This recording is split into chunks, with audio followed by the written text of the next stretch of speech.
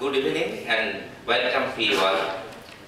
As has been, I think, presented or information has been shared that with the help of Bill and Melinda Gates Foundations, we are going to start demonstration project in sex work settings in India in two sites primarily, one in brothel-based, another in street-based sex workers. Just to give a brief overview of that this is both these places, the programs of HIV intervention program which was started followed an approach of empowerment, as a result of which I think in Calcutta, which I am going to present now, where the sex workers came close and they developed their own organizations, which represent more than 65,000 sex workers in a state of West Bengal. And I am not going much into that sort of things, but what is important is that this is a community-led and owned interventions, which is in operation since last 20 years. Presently, they run in 49 sites, covering more than 40,000 sex workers. And if you see, there it is always cited in many places that Sonagachi is a name of a red light district. And since it started from 1992, over the years, it could make a significant dent in improving the condom use rate, reduction of STI, and stabilization of HIV prevalence among these communities. Well, a large percentage of sex workers now can negotiate effectively with their clients, but there are a percentage of sex workers, particularly newcomers, and there are a group of sex workers who are not that much capable of enforcing condom use by their clients, particularly among their lovers or fixed client. So keeping that in mind, and last 7 or 8 years, we have been saying that HIV is stable, but we like to bring it down. This might be the last leg of intervention. So to start the first leg of intervention, you can achieve very quickly.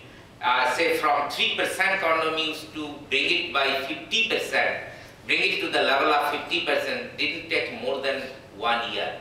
But then I think this improvement slowly fall down. It cannot be just double by the next years. And having all different prevention tools available, there is an issue which was raised by the community members themselves, that we have been listening that among the MSM, WHO has provided guidelines for the use of pre-exposure prophylaxis. What about the sex workers? So, but we felt that let's start with a better communications with the sex workers in general, and to start with, we developed a sort of picture book through which we shared with them what is PrEP, more in detail, and what could be the possibilities, what are the issues and challenges, particularly focusing a couple of things, that how it could be used, what are the existing guidelines, and whether and to what extent it could prevent acquisition of HIV in addition to existing tools which are being used by them. So, but when you actually started these interactive sessions, they felt that why women, what I said earlier, are not being focused in both in research as well as implementation, which has not been reflected in the guidelines. Second was that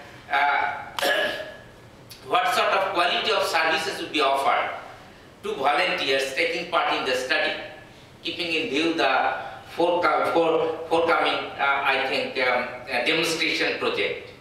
And what would be the ownership of the community? As I said, it is a community-led and owned program. They run and manage the program, the intervention as well as research. So they felt that who and how that should be managed at the ground level, and what would be their role in the overall program design and implementation.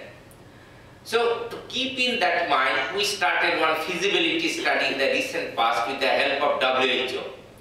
And the basic objective of this feasibility study before we start a demonstration project, that we felt that out of all sex workers, there might be certain category of sex workers who are more vulnerable than others.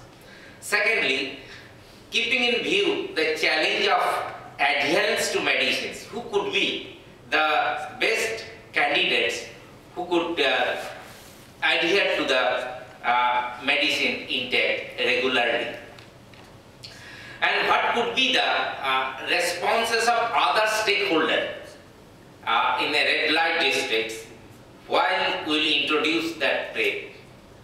And thirdly, whether, and fourthly, it was a sort of concern whether initiation of PrEP will have negative or dampening impact on the use of condom, which is pretty high at this level. And some other challenges in connection to PrEP are mobility of sex workers, concern about possible negative impact of PrEP on program regarding condom use. Clients might resort to PrEP instead of using condom, and adherence, which is always an issue. And particularly this feasibility study will focus on who should receive the PrEP to begin with. And so we are going to develop a sort of matrix which will suggest us who are the most vulnerable and who can be better adhered to PrEP. So, but to begin with, I just here the last slides, we just have some focus group discussions, which shows that if you see that the fourth, those who want PrEP, on an average 80%, these are names are different red light sides.